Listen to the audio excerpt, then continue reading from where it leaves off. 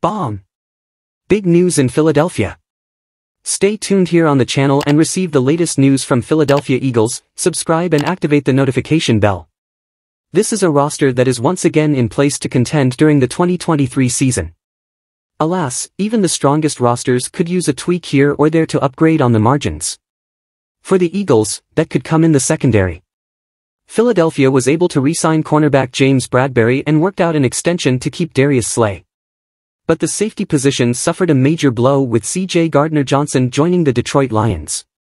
Looking to fill that void, Alex Ballentine of Bleacher Report suggested the Eagles make a move for Budda Baker of the Arizona Cardinals. Baker requested a trade earlier this offseason and would be thrilled to go from rebuilding in the desert to contending in the city of brotherly love. Ballentine also believes the Eagles should shake up their wide receiver depth chart. Finding a new home for Quez Watkins was another potential trade that makes sense. Teams are always willing to take a chance on raw speed and athleticism, which Watkins has in droves. Flipping him for a 4th or 5th round pick would be good value for Roseman and the Eagles. The spot on the wide receiver depth chart could have theoretically been filled by someone such as DeAndre Hopkins in Ballentine's opinion. However, Hopkins has since been released by the Cardinals and the Eagles haven't been mentioned once as a landing spot. That race looks like it will come down to the Kansas City Chiefs, Tennessee Titans, and New England Patriots. Does this all make sense to you? Or not?